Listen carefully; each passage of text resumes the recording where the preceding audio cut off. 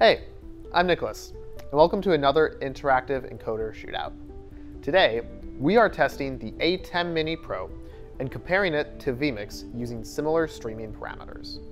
We will compare their quality of H.264 streaming and help you decide whether you should use the ATEM Mini Pro or vMix for your streaming setup.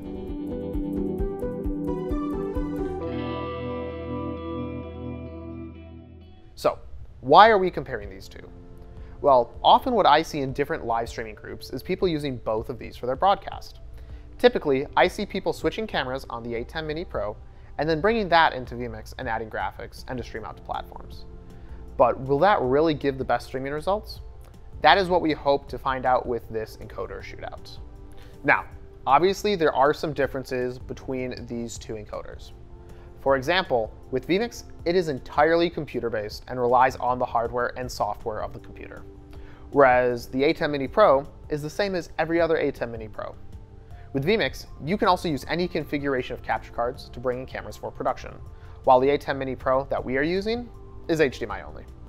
We can also freely adjust our encoder settings with vMix, while with the ATEM Mini Pro, they have certain presets for streaming. You can make adjustments to these presets, but you have to go into files and make the changes. So, with that being said, let's take a look at the results of our blind test. If you need a refresher on how we do these, take a look at our testing method video so you know how we do these tests. I am actually doing slightly different bitrate for this test since the ATEM Mini Pro only gives different set profiles for this, and I did my best to match them with vMix per the Blackmagic documentation. So, with doing two sets of tests, we streamed to YouTube via RTMP from both of these encoders. We have all 4 videos linked in the description for you, so go ahead and watch them, make your notes, pick your favorite. Once you think you know which is which, go ahead and expand the description of each video to reveal which encoder they are using and which settings they're using. I'll go ahead and give you some time to check them out, and I'll meet you back here once you finish the blind stream test. We're back. I hope you have all of your notes and ideas on which test stream is which.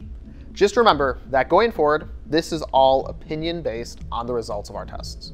So, number 1 is color depth. For color depth, we are comparing the fading color gradients on the top right, the swirling gradients on the left, and the static gradients on the bottom left. If we take a look at the medium quality of the ATEM Mini Pro versus the vMix equivalent, I think vMix takes it on the lower bitrate. The swirling color gradient just has less color blocking compared to the ATEM Mini. I do think the fading color gradient looks similar on both, and that it looks fine. But the edges of the frames definitely have some stair stepping. However, when we compare the higher bitrate streams from these two devices, I think the ATEM Mini wins. For all of the gradient blocks we have, I think the ATEM Mini just overall is cleaner. There's less stair stepping compared to vMix, and I really like how the fading color gradient and swirling color gradient looks. Number 2, noise and confetti. Now, first looking at the noise and just comparing this between the different streams, I think vMix takes this between both comparisons. If we look at the lower bitrate streams, we can see that both vMix and the ATEM Mini Pro have issues with displaying clear noise. But with vMix, you at least see some of the more defined and individual pixels of noise. Whereas with the ATEM Mini Pro, it just kind of blends together. This isn't the case as much with the higher bitrate streams. However, vMix still pulls ahead. While true that we do see a lot better quality of sound for the high bitrate ATEM Mini stream, we also see it a lot better from the vMix higher bitrate as well. I would say the high bitrate is similar to the vMix lower bitrate, whereas it comes in and out, but it normally shows a lot better quality. But the vMix high bitrate stream has a lot better definition in the static.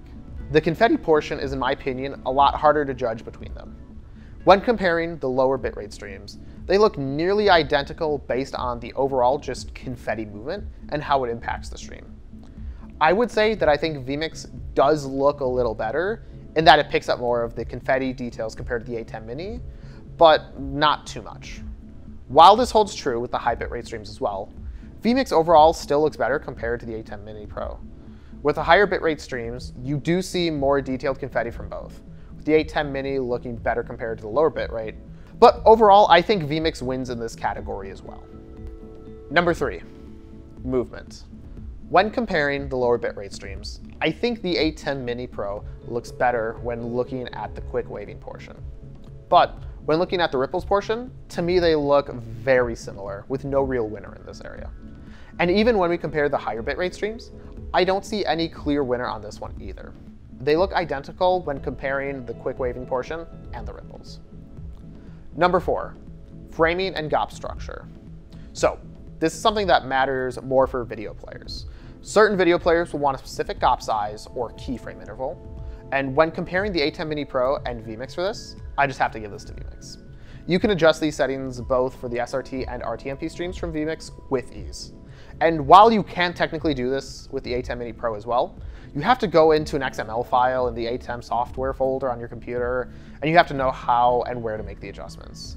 This makes it more difficult to accomplish, especially when I can just change the settings in vMix with no issues. It's right there. So, overall, which encoder do I think is better? I'm gonna have to give this to vMix in this showdown. While I do think that the color looks better on the ATEM Mini Pro, as well as movement, I just think that overall vMix outperforms the ATEM Mini Pro, given its natural ability to adjust your encoder settings, being able to have actual analytics for streams, and still not be outshined or entirely outclassed by the ATEM Mini Pro. I think vMix's ability to handle the Confetti better than the ATEM Mini can also speak about the fine details that you can get with vMix and its ability to encode. What other hardware encoders should we test? Let us know what you want us to test. Please like the video if you enjoyed the test, and comment below what your findings were. Thank you for your participation, and we'll see you next time.